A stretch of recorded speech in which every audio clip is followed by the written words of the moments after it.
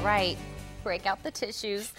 From the same person who brought us The Notebook, just in time for Valentine's Day, the movie The Best of Me is out on DVD. A love story about two high school sweethearts who reunite decades later.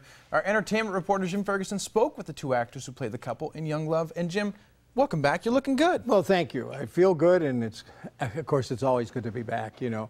We're getting close to Valentine's Day. The Best of Me, as you described, Nicholas Sparks' love story. You know, 8 of his books on the bestsellers list have been transformed into films, and they're all nice love stories. And if you're ready for that for Valentine's Day, I recommend The Best of Me. It has one flaw, which I'll mention in just a second, but I'm going to talk to Luke Bracey, who plays the young love, the high school love, and Liana Liberato is the girl. And they both have done a lot of work. Liana, you just saw in If I Stay and Trespass, and Luke broke out in November Man. So these are young actors on the way up.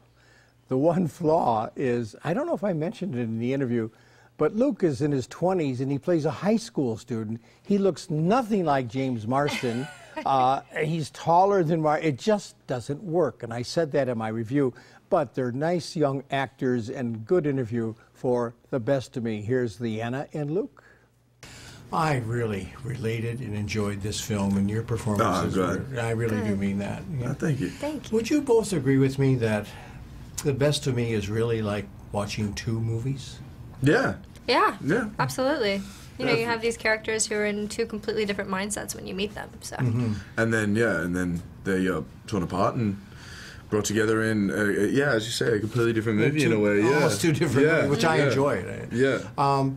Before you shot the movie, I did read, and if this is correct, that you guys kind of hung out a little bit and got to know each other before this actual shooting. Did that help? Yeah, no, we got a couple of weeks in New Orleans, and yeah, just really hanging out, rehearsing, getting to know each other as well as our characters, and that stuff is, I mean, it's priceless. Crucial. Yeah, it's crucial. It's really stuff that you can't fake.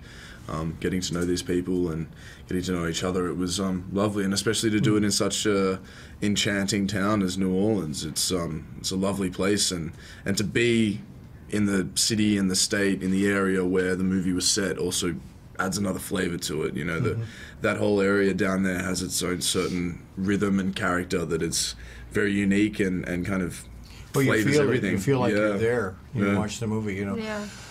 But Liana, the 2 characters that you play, Amanda, and you play, of course, Dawson.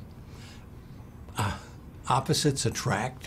Opposites attract, but also They have the same heart, though. Exactly. That's the thing, you know, from an outside perspective, you know, the public persona is that, you know, he's from some place, you know, that's grimy and dirty, and I'm from this very upper class, you know, yeah, we're not, you know, economy. But it's, they both have such loving and dedicated, like they have the same heart. In a way, yeah, Well, they're so superficial differences, you know, in terms of they're placed in these situations which aren't any of their choices. You know, you're not chosen into the family, you can't choose the family you're born into, and yeah, I think they find themselves on a very even, pure level.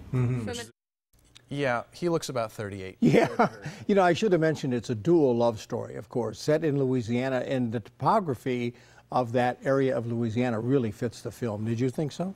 Yeah, well, I haven't seen the film itself, but I've seen the trailer a couple of times, and I think it's very beautiful. But my favorite clip from the movie, again, I haven't seen it, is when they meet again when they're decades later, and the woman says, "Why couldn't you have just, you know, become ugly and fat and bald? Why do you have to be so hot, you know, as like an older man?" You know, and they obviously saw that. Of course, they were high school sweethearts. Yes. He leaves and they split for 20 years. Yeah. And they reunite at a funeral in a little town. Well, but they did well for themselves. I liked it. I liked it. It's a nice love story for Valentine's Day, and I recommend The Best of Me. And on Friday, we have the 2 major stars. James Marsden will be here, along with Michelle Moynihan, who play the adult version of the film. So we'll have them here Friday. There we go. So we're setting everybody up for their Valentine's night in. For The Best of Me, right. Nicholas Sparks. How better to start your Valentine's Day? I know. Tissues. Jim, thank you so much. And actually, I'm going to thank you ahead of time because you actually brought us a DVD to give away. Yeah, I did, and I think it's a pretty good one. Oh, we love it when you do that. If you want to win Disney's Alexander starring Steve Carell and Jennifer Garner, just visit TucsonMorningBlend.com and click on the contest link to enter, and you can have an extra DVD to have. Yeah.